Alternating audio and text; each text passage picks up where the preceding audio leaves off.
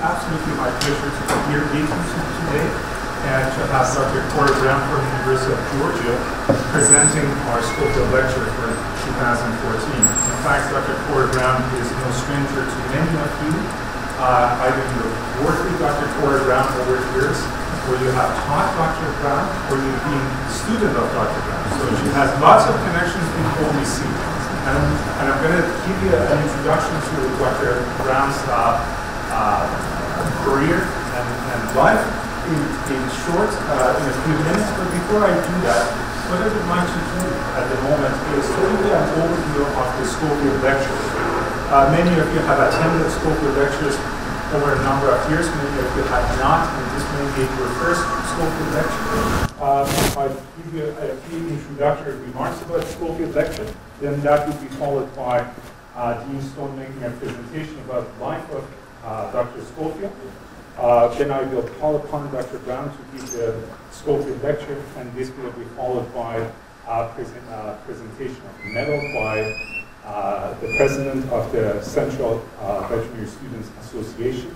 We will then go to the reception in honor of Dr. Brown, which will be held right in OVC cafeteria around 4:30 to 1, and I hope that you can join us, because at the reception we will also do presentation of awards to students who participated in the Graduate Student Research Symposium this morning and also this afternoon.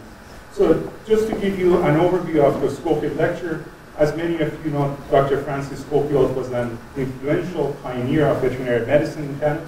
He made several seminal discoveries in the area of veterinary research, and the Schofield Memorial Lecture celebrates his life, his research, and his role as a motivational icon who has undoubtedly inspired the many subsequent research achievements here at OVC and also elsewhere. Schofield was a true maverick, both in his appreciation of scientific inquiry, but also in light of his commitment to addressing international issues and confronting social injustice. He was not only a brilliant and insightful researcher, but also an inspiring teacher. Dr. Schofield's life and his legacy provide us with the incentive to achieve the highest standards of effort, intellect, and ethics, to practice evidence-based medicine, and to strive towards translation of our scientific discoveries into effective advances in both animal and human health. Having said that, I would like to call upon Dr. Stone, Dean of OVC, to make a short presentation about life of Frank Schofield. And he's emphasized the short, but I think for people who didn't know Dr. Schofield, and I think there are more and more of those people as time goes on, it is helpful to get a little bit of a feeling of just who this man was. I know that some of the people who worked with him or had him as a professor have varying opinions, because he could be quite strict and he was quite opinionated in how he treated people and the way that he conducted his life. He did graduate from the Ontario Veterinary College. He entered in 1907 when Toronto was the seat of the Ontario Veterinary College, and it was located on Temperance Street in Toronto. So those of you from Toronto may not realize that. He had very little money, and this is what he wrote at one point. I rented a basement room for $1 a month. I had no bed, so I slept with another student on his bed by paying him 50 cents a week. In the first 3 months, I lived entirely on dry rye bread, cheap dried fish, and water. From 6:30 to midnight every evening, I poured all my energy into my studies. When he graduated, he had polio while he was a student, but he graduated at the first of his class and was appointed to the health department, where he completed a B.Sc and looked at bacteriology of milk. And then he joined OVC as a junior faculty member. But he was asked in 1916 to go to Korea to work at Severance Hospital to help teach medical students. And he was feeling like he wasn't doing his duty because he was not able to enlist in the Canadian military. And as you know, the World War I was on its way. And so he had decided that this would be some way that he could contribute. And he went there as a medical missionary, and one of the reasons was because he was such a persistent fellow. While he was there, the Japanese had occupied Korea for quite a few years before he arrived. But on March 19th, in 1919, the Koreans protested. There was quite a resistance movement against the Japanese occupiers. And partly because Dr. Schofield was a pathologist, he had cameras, and he had film, and he knew how to use this equipment, and he took pictures of what was going on, and he sent these pictures to the wider world and helped explain just what was happening. And he took some of the only known photographs of a major massacre that happened. He was not thought of highly in the Japanese press and was called an arch agitator at one point. And both the Presbyterian Church, who had sponsored his visit or his work in Korea, and the British government asked him to return to Canada. Part of the problem was he started writing about colonizations in other areas, such as in India, and so the British government was not as interested in hearing about that type of colonization. So he returned here and was on the faculty for quite a number of years, and was definitely a comparative medicine scientist. You can see where the school was. He actually rented the house that was across the street. That's now the co-op house. It didn't have the bricks on it, the stonework at that time. At one point, he actually lived in something of a closet here at OVC. We have some correspondence with him negotiating what it would cost him to stay. Because he was very thrifty.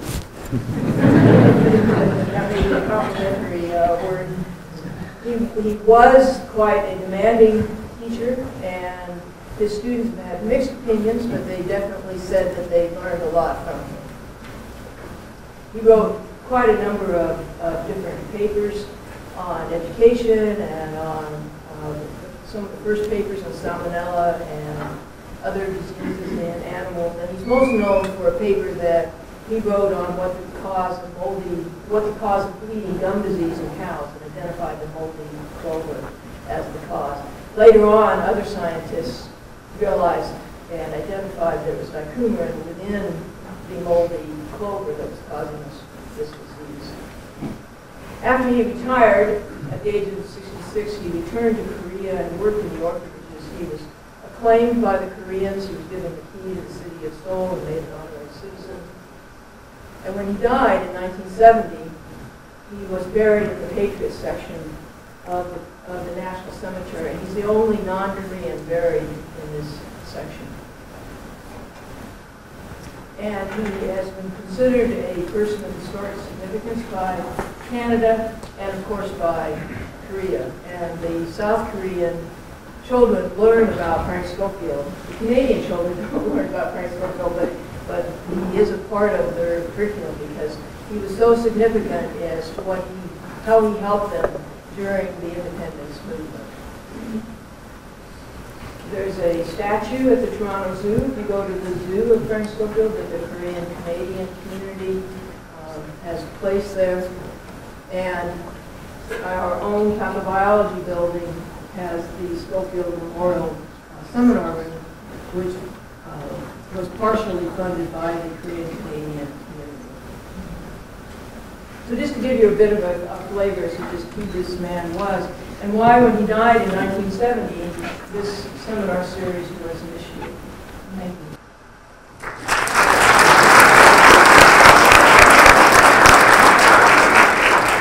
Well, thank you very much, Ms. Sloan, and in fact, it was a short presentation. So thank you very much for the timely presentation. Now, what I'd like to do is to introduce our speaker, Dr. Corrie Brown from the University of Georgia. It is an absolute honor and pleasure to have you here in your alma mater. Yeah. When I sent my invitation to Dr. Brown and I said, would you be able to come to OVC November 12th, I thought that probably she's going to say no because I knew how busy her schedule is like. And just to give you just a hint of how busy she is, she's actually going to have to take a late flight tonight to Atlanta, going to Athens. and I believe you're leaving on Friday, headed to Uganda for a month, you said? So we are absolutely honored to have Dr. Brown here. She has received her B.Sc in animal behavior from McGill University and her DVM from here, from the from OBC in, should I actually say, sure. Date? Yeah. 1981, so she's OBC 1981, and that was why I said some of you have taught Dr. Brown, some of you have worked with her, and some of you are students of Dr. Brown. So she then completed a combined residency PhD in comparative pathology at the University of California at Davis. She was an assistant professor for a short while at Louisiana State University before moving on to Plum Island to become the head of Pathology Section at Plum Island, United States Department of Agriculture. Then she was called upon by University of Georgia, the Vet College at University of Georgia, to become a tenured professor and also chair of the Department of Pathology at University of Georgia. And that was in '96. In 2003, she was honored with the university's highest teaching award, being named the Josiah Meigs Distinguished Teaching Professor. Dr. Brown has worked internationally in building animal health infrastructure and diagnostics for more than 25 years. She's conducted several workshops on basic field necropsy and diagnostic techniques in 30 countries. And she actually gave us a rather long list of those countries. Many of them were in Asia, in Middle East, in Africa, and like I said, she's headed to Uganda in a couple of days. Dr. Brown has served on many national and international expert panels on animal health and has received numerous awards for her efforts. And she has added that she's happiest when working on animal health issues with veterinarians in a developing country setting. So without further ado, thank you very much, and I leave the forum to you. Thank you, Dr. Cheyenne.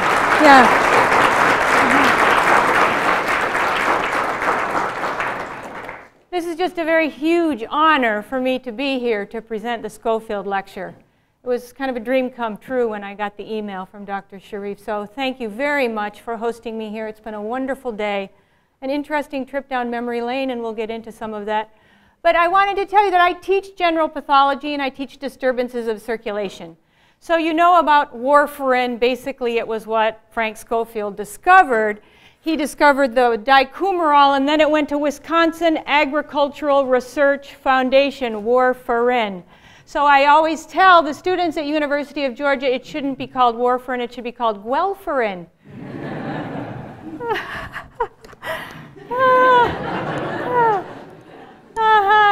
Yeah, thank you. I almost didn't recognize Guelph when I came in here last night, although I do recognize this building. I remember very well the first day I walked through those doors, and I also remember very well the 4 years I had here that were really wonderful.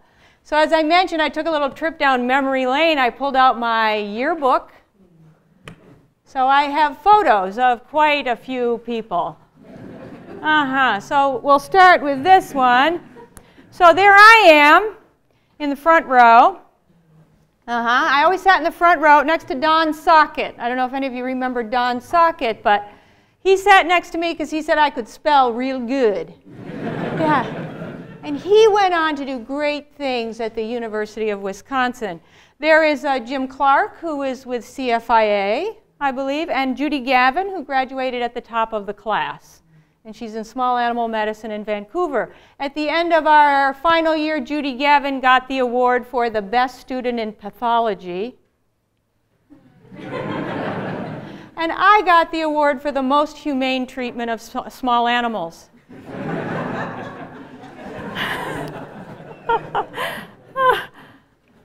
Okay, our honorary class presidents. Dr. Patterson, I think his first name is Jim, right? Yes? And Dr. Leslie, they were our class presidents. I spent a summer working with Dr. Physic Sheard. It was my introduction to research. And what a wonderful introduction it was.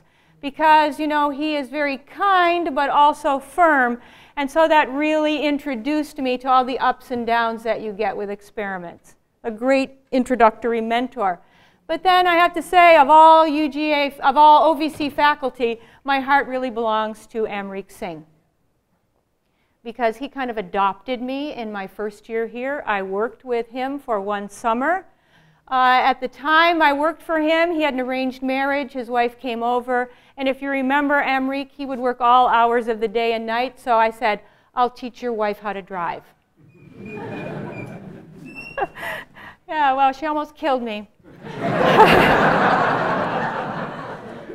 But we really had a wonderful time together, and I feel like Amrique has been my good friend for the last 35 years.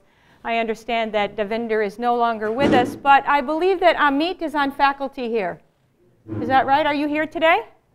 Okay, I'll have to find him later and tell him how much his mom and dad mean to me. Okay, pathology. I had great training in pathology. When I started at California, all the faculty there said, did you already have an internship in pathology? Because I knew so much pathology. Because it's such great teachers here. Remember Reg Thompson? Can you sharpen that, please? Does anybody remember that? Focus the projector. So I remember when he first became ill, I wrote a letter to him and said, you know, you really helped me decide that pathology was a career. And maybe, you know, I was one of 120, so maybe you don't remember me, but I want to thank you for the inspiration. And he wrote back to me, there's nothing wrong with my long-term memory. I remember you very well.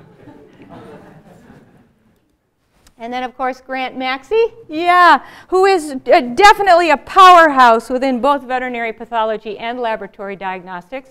And he taught me how to be a human being in a lecture. Yeah. He always brought part of himself into it. Also in necropsy, he would quote Shakespeare in necropsy. One time we were doing a horse, and you said, oh, my kingdom for a knife.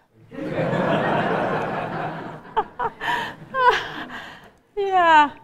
Brian Wilcock, talk about a way with words. This man, I mean, he can explain a colonic biopsy. You know, you just want to listen all day long. And of course, Ian Barker, who I don't think he would be insulted if I said he was a delightful curmudgeon long before his time. So I just got great training, lots of support all the time that I was here, and I believe that this is going to continue into the future.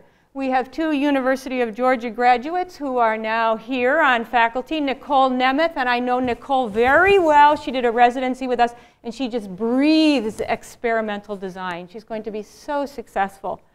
And then there's my Italian son, who has left me. Leonardo Susta was in my lab since 2006. He won more awards than any other graduate student in our department ever. Wrote more papers, did all my work, and now he's here. These 2 are going to do so well at this institution, and I'm just thrilled that they've joined the faculty. But I think Frank Schofield would like it if we talked about the world. So I better do that. The world. The world has changed a lot since Schofield's time, and a lot of that has to do with globalization. So a definition here, and we've seen huge changes in the last 20 years, largely as a result of the initiation of the World Trade Organization. So in fact, Columbus was wrong. The world is flat now. My son says, Mom, laugh at your own jokes. You're kind of weird. So the World Trade Organization started in '95, although there were a lot of things working up to that. But the institution of the WTO has really cemented regulatory processes in a way that makes political vagaries and caprices of trade really not so possible anymore. So it really is a much more level playing field. So there is a lot more animals, animal products, people, services moving around the world. So now we are all connected in this complex tapestry of trade, transportation, technology, which we call globalization. And animal health is not immune to this. The World Trade Organization, as many of you know, actually took their standards for developing regulations around the world. They took those, the SPS, and they turfed them to the OIE, also known as the World Organization for Animal Health, but still goes by the term OIE. Why? Otherwise it'd be, whoa.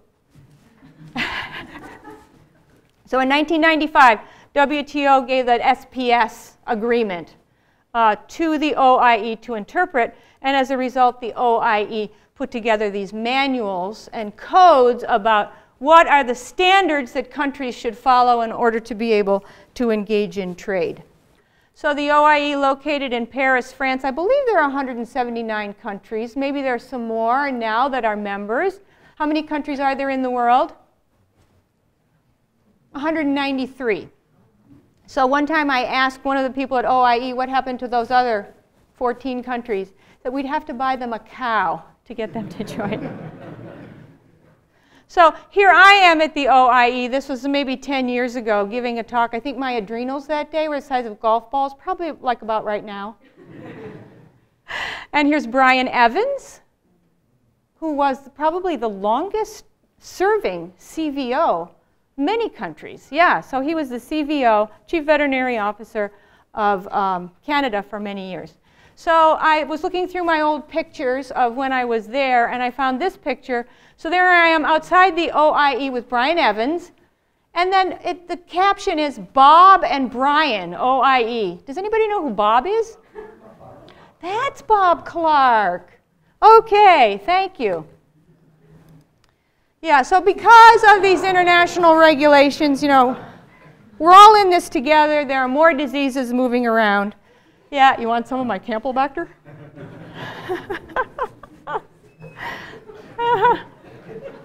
Yeah. So to talk about these regulations, there's about 2,000 pages of standards. So I think for the next 35 minutes, I'll just go over all of those standards. Want to do that? Not. Okay, but I think what all these standards do is they say this is what the health system, the animal health system in a country should look like. And to me, this is the gestalt. So you have the policymakers up here, the federal people, they're the ones, and they have to have political will, common sense, and funding. Then you have to have a field force with good expertise. You certainly have that in this country. And then you have to have a laboratory with excellent expertise. You also have that here. So Canada has a very well-functioning system. And of course, it's all tied together by communication and surveillance. Now, this whole system is dedicated to the public good, right? So you know the difference between public good and private good. So the National Animal Health System focuses on public good. So that would be the transboundary animal diseases, zoonotic diseases, food safety. Whereas the private good, these are the diseases that are going to cause problems in a person's pocket. So we're talking about bovine respiratory disease, canine parvovirus, equine colic. So it's a public-private system that works together, and it works very well in both the US and Canada, and I'll show you how. So what we have here is, so this national system is dedicated to the public good.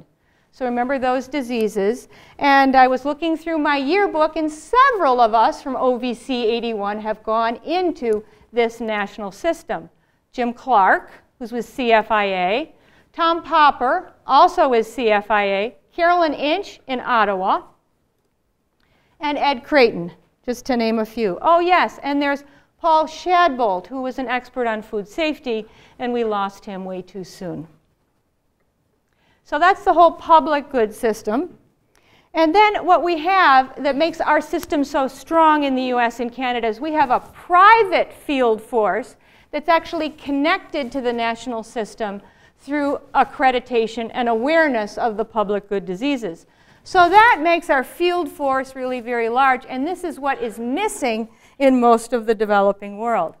So we've got people who train the private force, and that's a lot of you on faculty here, but also many from my class. Royce Charbonneau, who now goes by George, and he's a bigwig within the American Association of Swine Veterinarians. I saw him at a meeting recently. And then Ken Bateman, my classmate, I think he retired from OVC recently. He probably looked a little different than this picture. That'll happen in 35 years. So they are doing a lot of training of private veterinarians. And then I wanted to show this picture of Tim Zaharchuk. So Tim was in my class. We were often in labs together. We were often lab partners. And I wouldn't say he graduated at the top of the class, but he had wonderful soft skills. He had a great personality. I saw him at an Ontario Veterinary Medical Association meeting maybe 20 years ago, and I'm pretty sure he's the first person in my class to be a millionaire. So we've got this system that works together, and we certainly don't want to leave out the laboratory people. Lots of people in my class went into laboratory, and Britain, Marina Brash. Are you here, Marina? Hey. Yeah, Brash, Britton, and Brown all became pathologists. Yes, and also Scott McEwen. Yes, he became a very well-respected pathologist. So Guelph has produced their share of people in all of these arenas. Oh, and Rebecca Baker, who I think went into clinical pathology. Is that right? So, but this talk is about the world, and especially the developing world, and it's this part of that whole triangle that does not function well in the developing world. So what I thought I would do is just give you a few vignettes and cross-cultural experiences that have happened with me as I have gone around the world. So we're going to sit and drink 3 cups of tea together. Some of my other classmates have also gone into development. Brian Bedard is with the World Bank in Washington, D.C. And of course, John McDermott. I think he was a really bright guy in vet school. And look, he was the youngest person in our class, and he was starting to get gray even then. And I've crossed paths with John many times in Nairobi and elsewhere in the world. And then Sandra Vocati, who has worked for many years in South America. But I think about working overseas is a lot about cognitive dissonance. You see things differently. And understanding that cognitive dissonance can really help you bridge the gap and also can teach you much more about yourself. So how many countries are there in the world? 193, and each one of those countries has its own national culture. And so if you know where your own culture is, you can use the GPS to see where the other culture is, and you can compare. I'm going to give you some examples.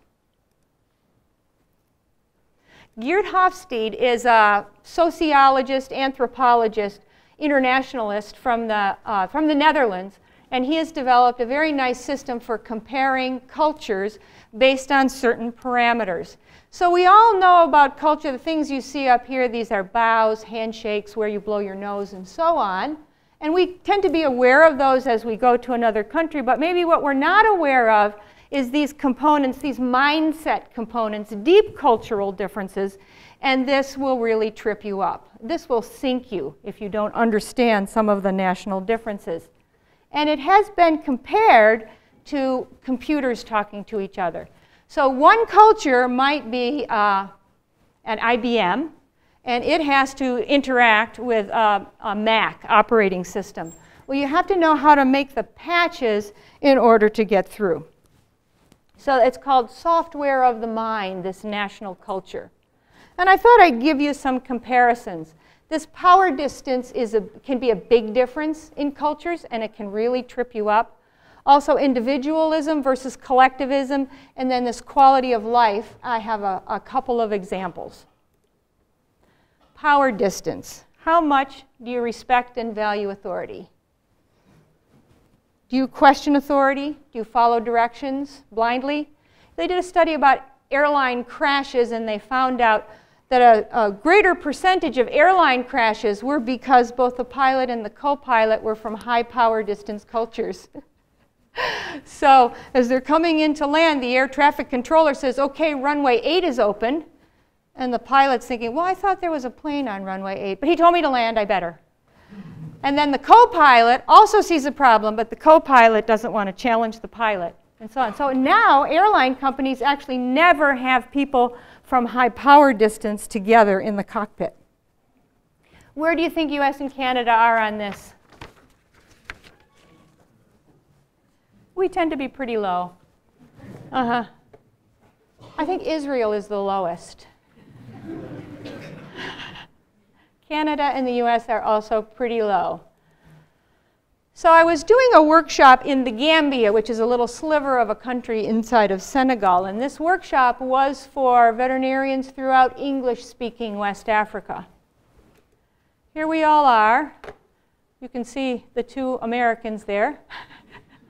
I was working with Linda Logan, who was with USDA APHIS at that time. And we were going to do a necropsy training session. So we arrived on a Friday, we got everything set up on a Saturday, and the chief veterinary officer of the Gambia said, "What would you like to do on Sunday?" And I said, "Well, I would really like to go to the market and buy some of that fabulous West African fabric." He said, "Okay, meet my technician at noon tomorrow." So here's the technician, Mr. Bajani, and we picked him up at noon on Sunday. We went to the market, had a fabulous time, bargained. It was just so great. Maybe an hour or two there, and then I'm ready to leave. I said, "Well, Mr. Bajani, we will drop you, we'll drive you home." He said, "I'm not going home." So I'll take you wherever you want to go. "I need to go to the hospital." "Why? Are you sick?" "No, my wife had a baby this morning." But he was so happy throughout the course. It was not the way we would think of it. So here we have this power distance. Now, not all the countries are in this Hofstede analysis, so I picked the country that I thought was closest to the Gambia, and you see the difference in power distance. Also, there's a big difference in individualism versus collectivism. You know, we are strongly individualist, so we would say, "Heck no, I'm not going there. I'm taking care of myself today." But his boss told him to go take care of the foreigners, and he wanted to make everybody happy because it's a collectivist mentality, and so for him it was normal. So another example, let's see. What are we going to do next? I guess that would be masculine versus feminine. And, you know, we think of some cultures as being very masculine and others as being, you know, feminine or feminist. But actually, this is more like career success and quality of life. I have two examples here. Here's one. This is a Brazilian veterinarian who lived, he and his wife lived in my house while he was doing his MPH at the University of Georgia. When he finished his MPH, he got a PhD program in Denmark. They went over there. And while they were there, his wife had a baby. In Denmark, the man gets 3 months of paternity leave, paid. And so he was worried about his career, and he went to his boss and he said, "My wife is very capable, and she really doesn't need me at home for 3 months, so I'm going to come back and work." And his boss said, "No, you cannot. Because if you do that, everyone will just assume that you have marital problems, and this is your time, you have to spend it with your family." Can you imagine that happening here? So there is Denmark and the US. Now, I want to tell you a little bit about the sabbatical I did last year. I had a Fulbright fellowship to go and work at Jordan University of Science and Technology. It's a totally science school. They have medicine, engineering, veterinary medicine, and it's the only school of veterinary medicine in Jordan. It's also kind of a science hub for the whole region. So I was there for 6 months. The school is up in Irbid. Do you see a problem there? It's right on the border with Syria. So here's the view from my dorm room. There's the college, big hospital. People come from all over the Middle East to go to this hospital. And I could hear the bombs on the border every night because the government was bombing the border to keep the rebels from moving into Jordan. The people in Jordan were very sympathetic to the Syrians. They said they're our brothers. They were actually taking in so many Syrians, finding them jobs. The ambulances would go to the border every night to pick up the wounded Syrians to take them to the Jordanian hospital. The veterinary hospital is really very good there. And here's a happy patient going home. But one of the reasons I wanted to talk about Jordan here is to talk about masculine, feminine. And we often think that Arab cultures, they're just very masculine. And the women don't get to do anything, and the children maybe aren't cared for very well. But I found the exact opposite. Here we are in necropsy. This is my host. This is the Associate Dean for Research. And here's his son. And here's a Brucella placenta. So during public school holidays, all the faculty bring their children to work. Not because they don't have babysitters at home, but just because they like having their children around them. So during the public school holidays, all the men brought their children in, and they just sort of took over the campus. They took over some of the labs. I would go into the histo lab to use the microscope, and I would have to ask the technician, Mohammed, do you think you could ask your son to leave the microscope so I can look at my slides today? There's another thing I can't imagine happening in the US or Canada, tremendous focus on family, which I found very refreshing. So here we have, it's a traditional Arab society, but in fact they're much more feminine than we are. Also, as you see the individualism scale there, the Jordanians are very much collectivist people, so they were just going to help all of the Syrians, even though it was stretching their infrastructure really far. So you're probably wondering now, well, what about Canada and the US? Where are they on these parameters? Would you like to see? Okay, so here you are, and I have put the US in comparison here. So let me see.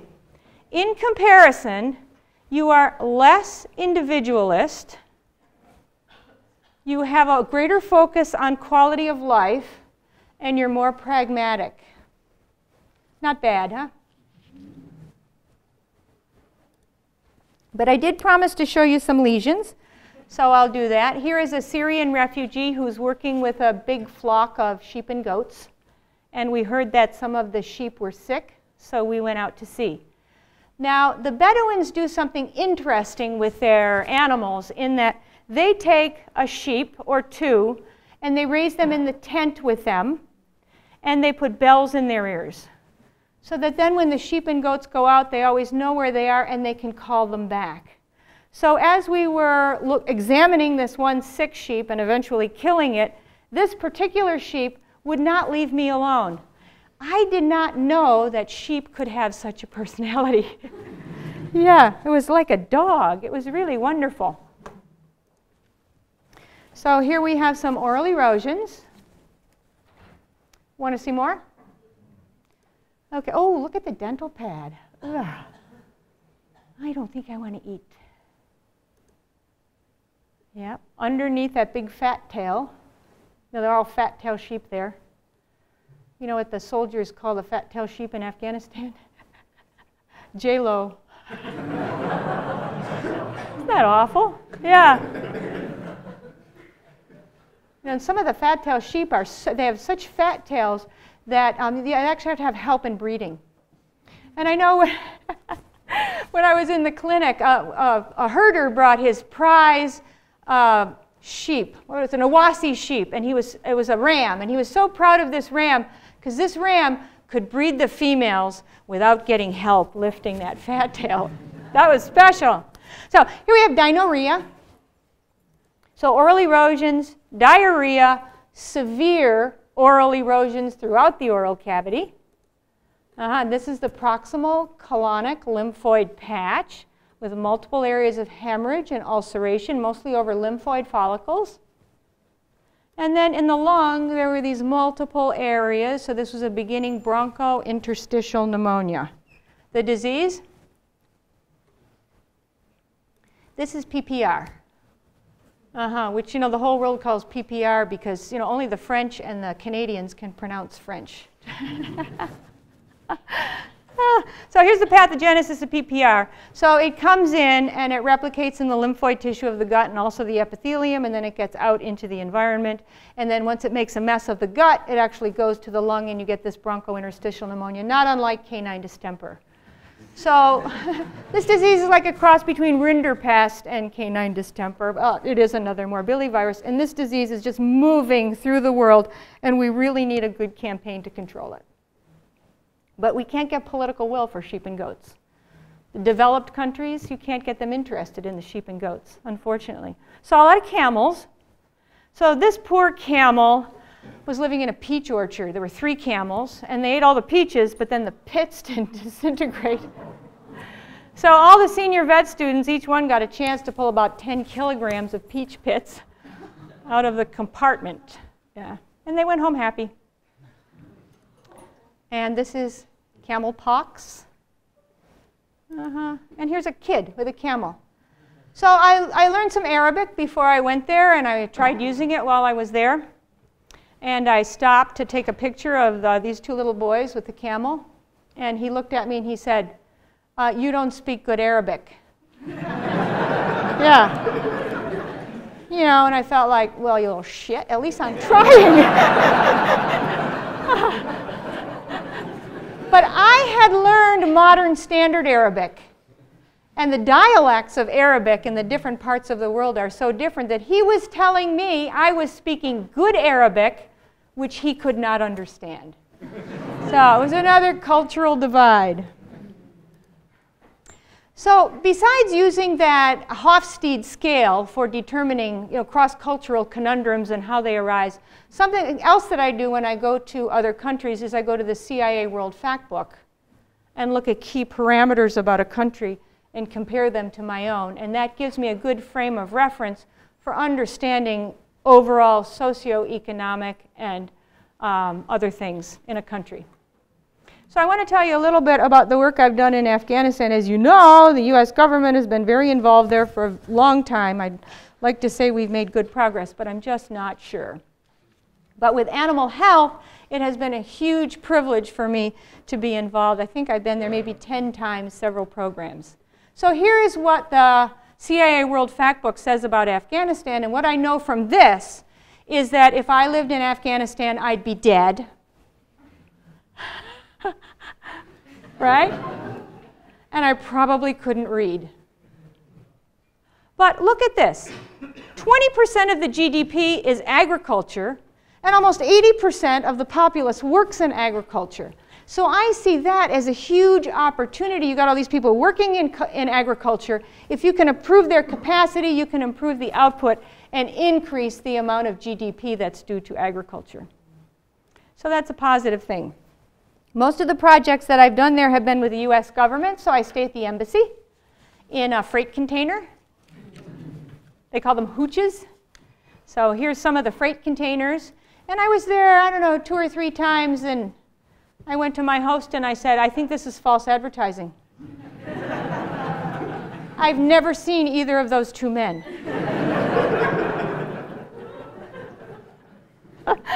But the work that I do is usually out at the Central Diagnostic Laboratory. We first went there in 2006 to do some necropsy training sessions. This is one of the very first ones we did. We didn't have our boots yet, so we tied plastic bags on our feet. And maybe some of you know Dr. Afzal Massoudi. He is an Afghan. He works as a pathologist in Toronto at one of the universities, I think. So here we are. What an eye-opener it was. And I find this often happens when I go to a country to give training. You have all your continuing education materials ready to deliver, and you get there and you realize how they're so irrelevant. Because here are 3 highly intelligent, dedicated Afghan veterinarians, and they had never seen the inside of an animal. I mean, we're talking about this is the rumen, this is the small intestine. We are so very lucky. And we need to remember that when we go overseas to do work, is that we need to give them information that is very useful. Here's the director of the diagnostic lab. We used all the animals that we used. We did necropsies, and then the meat went to the cafeteria, which made the workers there very happy every time we showed up. Because instead of their rice and beans every day, they actually got meat for lunch. Another cultural thing, we would buy the sheep and then hire the local kids to watch the sheep until we were ready to do the necropsy. And I remember in particular this little boy, the sheep would follow him everywhere. And he had an empty Coke bottle, one of those plastic bottles, and he would just turn around and go, whack, on the sheep's head. And the sheep would follow him, and they'd turn and go, whack. And at first I thought, oh, he shouldn't be doing that. And then I realized the sheep didn't care. Yeah, the sheep was just very dedicated to him. So Oh. So this diagnostic lab had not had an accession in 25 years. And so after we were in the middle of the first necropsy course, and there was highly pathogenic avian influenza H5N1 was reported in Pakistan, which is pretty nearby. And so we figured sooner or later it would come into Afghanistan. So everyone was on the lookout. We got a call from the Ministry of Health. A pigeon has fallen from the sky in northern Afghanistan. So we got excited and everybody put on their PPE and we did the necropsy and had lead shot in its breast. Yes! We made a diagnosis. So I stayed after this course to continue to look at chickens as they came in, and sure enough, we did find highly pathogenic avian influenza. There was here's some subcutaneous edema in the cervical area that occurs with HPAI, and this did turn out to be H5N1. There was a temporary FAO lab set up there, and they're the lungs. So together we informed the chief veterinarian. You would never make a diagnosis of a disease in another country. Everybody knows that, right? You go to the chief veterinary officer. You're there with his permission, first of all. You go to the chief veterinary officer and say, we think we have this disease, and then he looks at the results. So he made the announcement. But let me tell you, I felt pretty darn smart.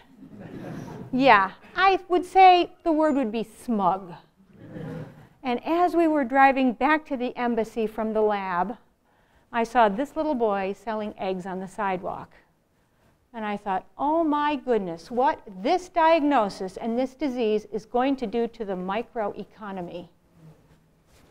Fortunately, they got rid of it shortly, but I can imagine over the next 2 weeks he probably didn't have many eggs to sell. People weren't buying them. I did go back to the embassy and get put on Tamiflu. And I need to tell you that it turned me into a real witch.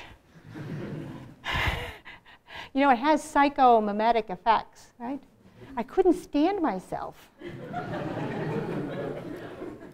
So some other diseases we saw there. Where's Dr. Naj? Yes, this is the virulent chicken adenovirus 4. That was, I think, was first described in Pakistan with the liver lesions, and they call it leechy heart disease. And here's Newcastle with a mottled spleen, another mottled spleen. Some diseases. I did promise to show you lesions from around the world, didn't I? Yeah. Oh, and so I have pathogenesis of Newcastle. You know, it infects macrophages, so it's going to replicate in those macrophage organs, and then the macrophages go wild. They spew cytokines, and the chicken dies. Liberia is a country that's been in the news recently, and I thought I would share a couple of experiences from this country. I was there a year and a half ago with Veterinarians Without Borders. We were training community animal health workers because there are no veterinarians in Liberia. And at the time we were there were only about 100 MDs in the country. A big problem in Liberia is that they had this terrible war that Charles Taylor, he recruited children and then got them high on drugs and made them go back and kill people in their villages so they could never go home. It's a terrible thing that happened. He made a mess of Liberia, and then he went to Sierra Leone and did the same thing. So these two countries are extremely poor, and they have eaten all of their livestock. Animal source foods are very rare, so I can understand why they eat bushmeat. Cognitive stunting, big problem in children in Liberia. So here we are training community animal health workers. They all took the chickens home to eat them. Oh, disease? Yeah, foulpox. And so there was a little bit of a fight over who was going to take the chickens home. So I decided when we did the goats, I better do some preemptive stuff. So I went to the cafeteria lady and said, you know, can you use the goat meat? So she cooked up the goat meat for lunch. That was good. Yeah, bushmeat, very popular. Oh, yeah, so I mentioned Liberia has no veterinarians. So this is Festus Sama, and he is now doing a veterinary degree in Uganda, and I saw him when I was there last month. He had some real horror stories to talk about what is happening in Liberia with Ebola that just really tore at my heartstrings. This is Peetlers Craig, who is a community animal health worker in Liberia, and he's looking for any extra cash he can get to help support his mother and his 5 brothers and sisters. So he's often hired by Veterinarians Without Borders to do small things. His father died of rabies. He watched his father die of rabies. There is no post-exposure prophylaxis in Liberia. Nobody's vaccinated. And so I just think that, to me, that's cognitive dissonance. It's so different. Well, I think I'll end with this story from Jordan. Nabil Haylat, who was my host in Jordan. I've worked with Nabil for many years. He's the founding dean of the Jordan University of Science and Technology. He's a bit of an elder statesman in that college. And, you know, I think he might just be the next Minister of Agriculture. So here we are after necropsy, and he is advising a couple of wealthy Arabs about diseases in their sheep, which, by the way, was ovine pulmonary adenomatosis. Where's Sarah? Yes. So we've done a lot of work together, and one morning he picked me up. We were going somewhere, and he said, how would you like to go have coffee in a Bedouin tent? And I'm thinking, well, I had breakfast already, but you know, I can always use an extra coffee. I was thinking, must be a chain? Duh! So he pulled off to the side of the road. Said, hello, I have an American here.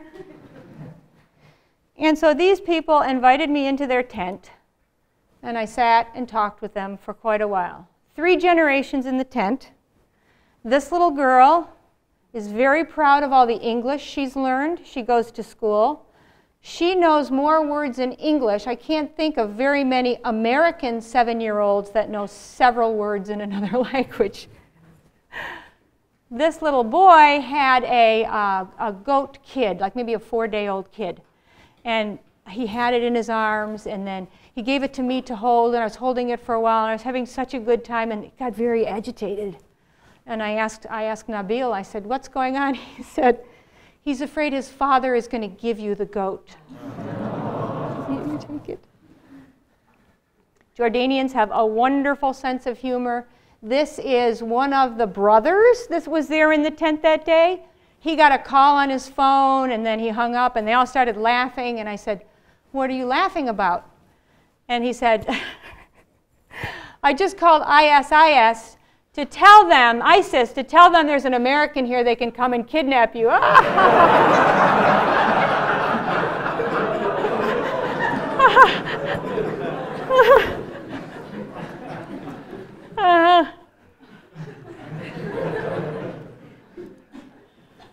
So as we were getting ready to leave, this is the head of the household, he said, no, please don't leave. I want to slaughter a sheep and cook a special meal for you.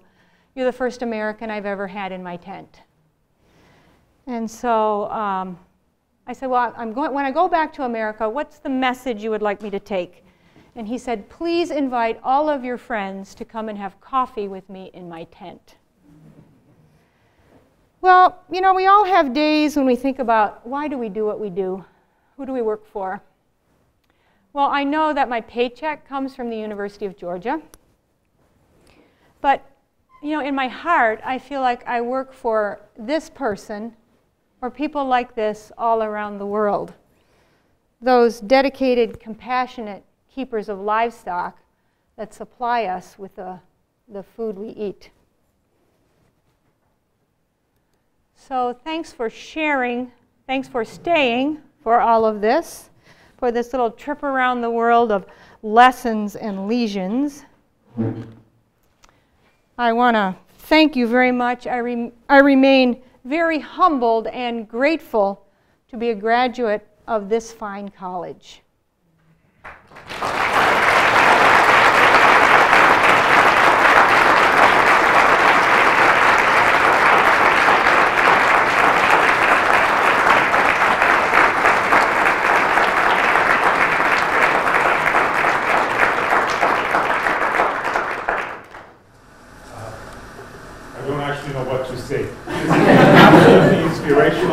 Motivational, and I can tell you this much, that after listening to you, now I know why you've received the highest teaching award. And I guess, you know, that teaching award wasn't really sufficient, you know, for, you know, your capacity and ability to convey your message to your audience, I'm absolutely captivated. So having said that, we have to basically go through the motion, which is to open the forum for any discussions, any questions for Dr. Brown before heading to presentation of the Schofield method. So the forum is open for discussion and questions.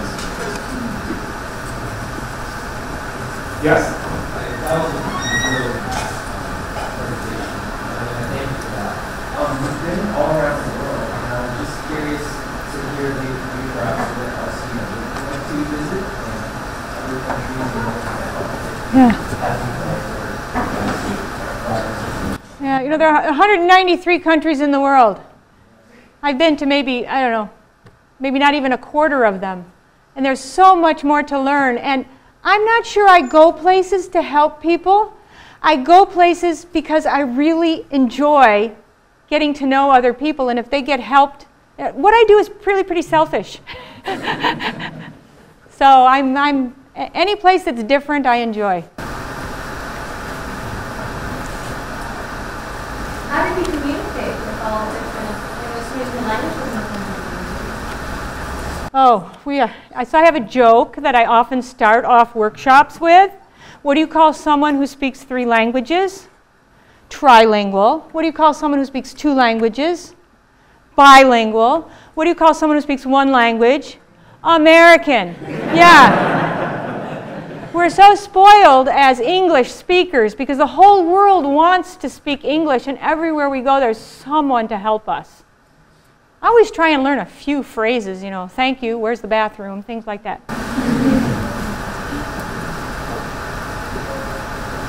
Okay. I'd like to know when you started doing that overseas to help these kinds of people with this kind of agriculture, and what started, what made you go with it? Well, I actually started it while I was here at OVC.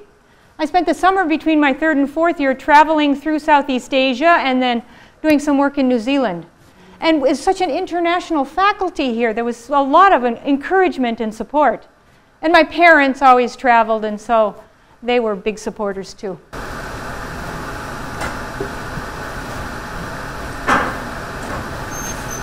Any more questions for Dr. Brown? Yes, Laura. Is it difficult to return here after having been exposed to so many diseases that necessarily don't scare you? Yeah, but you know, this is home. Yeah, it's always nice to come home. Yes. So, with all the diseases that don't happen here as frequently as they do there, have you still learned about all of these in vet school, or are there new diseases sort of travel? Well, there's always emerging diseases. Yes, we all have good job security in that regard. I mean, when I went to vet school, we didn't have bovine spongiform encephalopathy anymore. Grant, help me. What are some other diseases that have emerged? Porcine epidemic diarrhea. Yes. Yes, that just emerged when I was a senior. Yes, we were deluged with diarrheic dogs.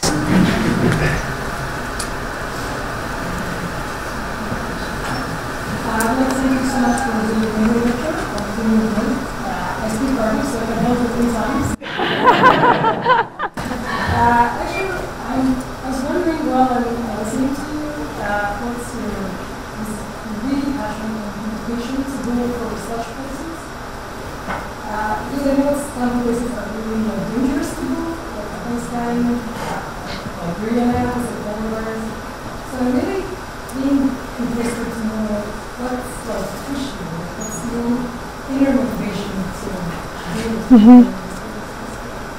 Yeah, I'm not sure that the places are so dangerous.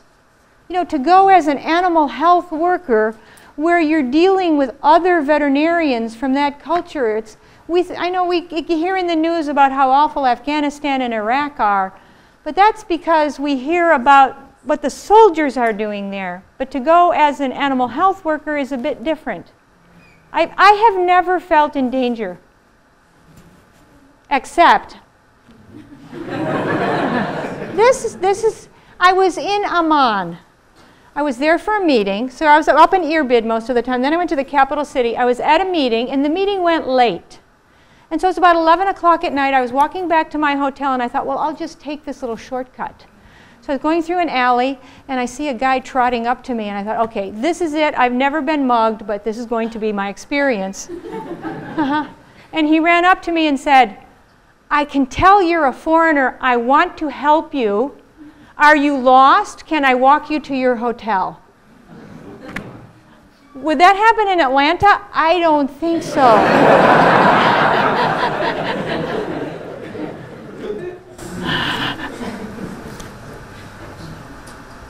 Well, we can't really have enough of your talk and this interaction, but any good thing is going to have to come to an end, and unfortunately, this is almost the end, and I would like to call upon Laura Omelvianiuk. I practiced it many, many times, Laura. So she's president of Central Veterinary Students Association. I want to call upon Laura to come over and make the presentation of the medal.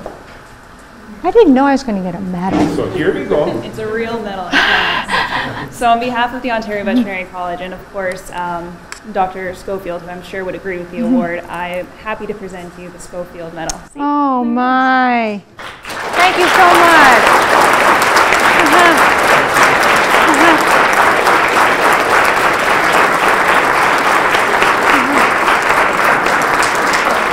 So let's hold it.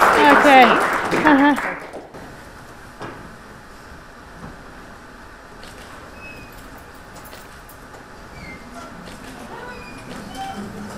Thank you, Laura. Thank you very much.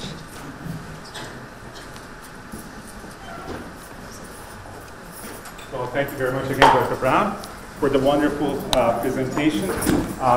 This concludes our Schofield lecture.